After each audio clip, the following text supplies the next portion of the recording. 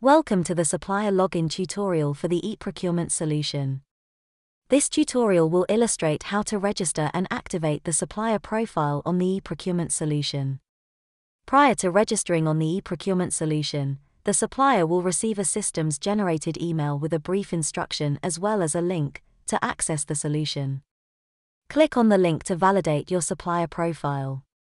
The following screen will appear.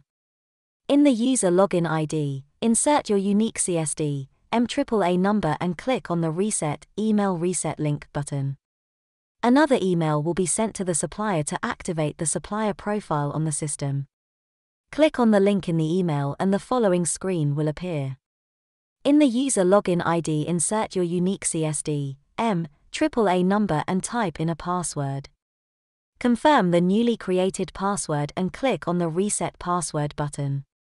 Another screen will pop up indicating that the password has been updated successfully. Click on the link in the pop-up screen to log in. Enter your user ID and password on the login screen that pops up. For suppliers accessing the solution for the first time, the system will prompt you to review the terms and conditions. Check the tick box and accept the terms and conditions. You will be directed to the following landing page that will reflect the detail of the supplier's profile. To view the detail, click on the down arrow icon for each tab. Please note that the supplier profile information cannot be updated on this screen. Follow the normal process to update this information via the CSD or WCSEB system.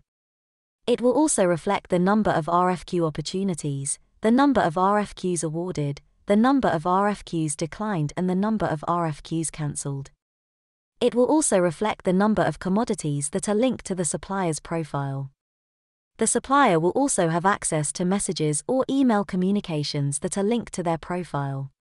In the event that the supplier forgot their login password, they can go to the login screen and click on the Forgot Your Password button and enter their CSD, MAAA number in the user login ID. An email with a password reset link will be sent to the user. Follow the necessary steps to reset the password. This concludes the registration and activation of the supplier profile on the Western Cape Government's E-Procurement Solution. Should you have any further inquiries, you may contact the Western Cape Government on the email indicated on the screen.